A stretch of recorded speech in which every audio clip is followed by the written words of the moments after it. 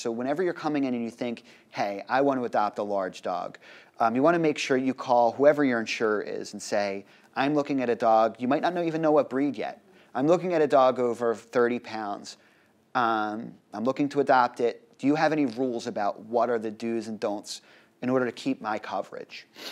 In addition to it, you want to talk to your landlord. Do you if you have a weight restriction, well, do you also have a breed restriction? And this can avoid adopting and then have to bring that animal back.